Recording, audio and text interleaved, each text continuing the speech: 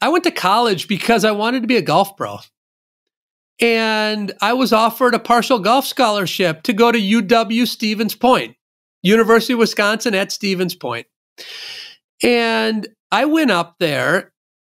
This would have been the fall of 1987. And I started playing on the golf team. About midway through that fall season, we had a weekend off, and I went back to Madison, Wisconsin, and I happened upon a bunch of players. One guy was named Steve Stricker. He's been on the PGA Tour for years. One is Jerry Kelly. These are guys I played against in high school. They were a few years in front of me.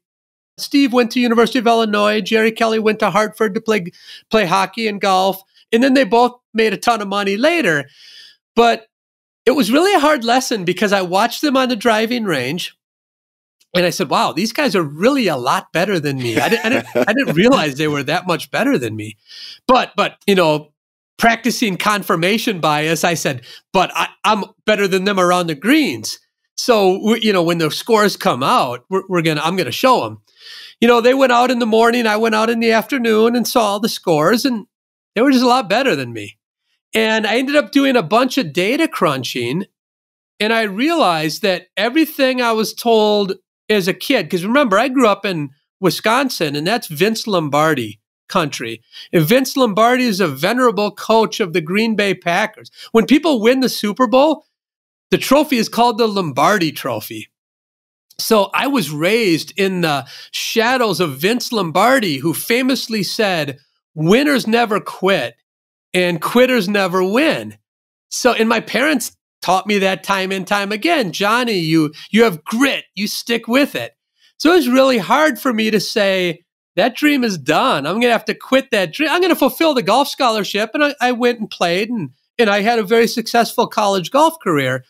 But from that day on, my dream was to become an economist.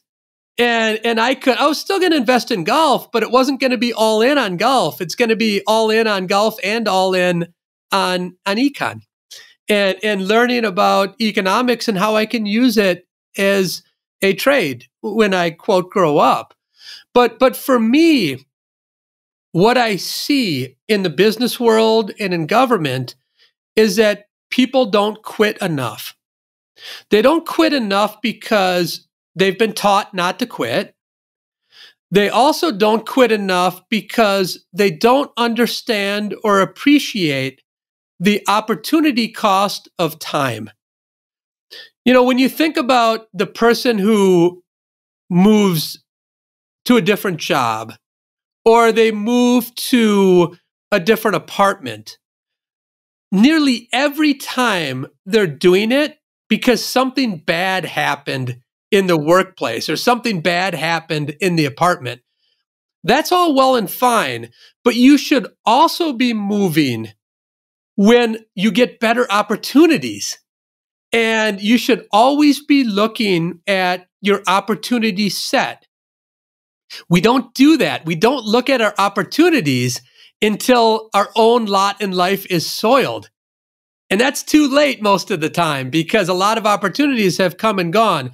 So that's called opportunity cost because we don't realize that if I'm working on this idea with all of my might, that there's an idea out there that I can't work on. And we tend to neglect that opportunity cost of time. So we did this large-scale experiment. I helped Steve Levitt design it and run it that had people flip a coin. And if it comes up heads, they had a tough decision in life, whether it was a job, a relationship, an apartment, whatever. If it came up heads, they need to change. If it comes up tails, they don't in our Freakonomics experiment. And what you find is when you track them over time is that most of the people are much happier that they made the change. So they didn't realize that there were greener pastures out there until they were sort of forced to do it. So that's the optimal quitting chapter. And the reason why, again, people don't like to say the Q word. So what I say is call an audible, right? We always call an audible in football. We always pivot. When people pivot or call an audible in football, they're glorified. But when you say I'm quitting, you're chastised. So I think part of this is just reframing when you quit. And we should understand that it's pivoting or calling an audible in your life. That's the optimal quitting chapter. How would you give a pep talk to someone, could be a CEO, could be a student, could be anyone really, who's dealing with, let's just call it a data set or just a life experience that is not black and white? And not to imply that your experience is black and white, but if you go into the gym for basketball practice and you're standing next to Michael Jordan, you're like, okay, there's not much debate here at some point. Like, that is just a superior player. And maybe I should choose a game where I can be number 1 or number 2 or something like that.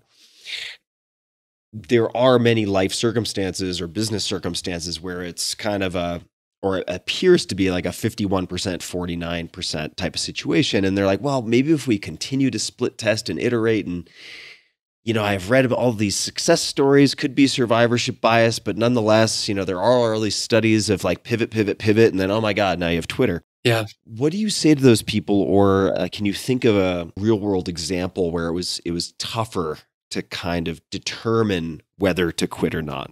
No, you're right. You're right. In many cases, we sort of have these tweeners where, you know, the idea shows some signs, you know, and just enough to keep me going. Yeah. And the job shows some promise, just enough to kind of keep me going.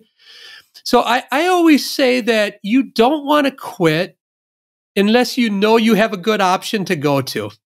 So, and that means that you should periodically, say once a month, look at your options and make sure that the option is real, and also make sure that it is along the lines of your comparative advantage.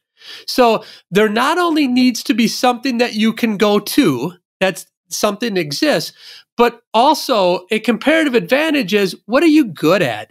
And what are you passionate about doing?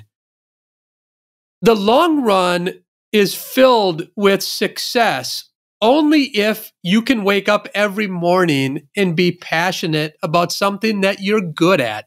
That's your comparative advantage. So I would say never move or rotate unless you know that what you're rotating to, you're good at and you're going to love, and also that it's a real option. Otherwise, there's no reason just quitting to quit. I think that there are a lot of tweener cases where it could still work out. The problem is that every time the Olympics comes, when this is aired, the Olympics will be on. And there will be a story every night about the person who persevered, the person who had to go and work at the grocery store, and then they drove in the forklift in the basement of a cheese factory, and lo and behold, that person has become a great bobsledder. Yep. And then the mom is on there saying, I love Johnny, and the dad is on there saying how we knew Johnny would never quit. And these are great feel-good stories. And that causes us to want to persevere. But where is the story for the billions of people who went down the hole and they kept going down the same hole every day to a mine that had no gold in it? Yeah. Where's that story written? Yeah. I've never read one, so we don't realize that there are billions of people who have tried and tried and tried, but they keep hitting their head against the same wall, and they never succeeded. That's lost opportunity right there.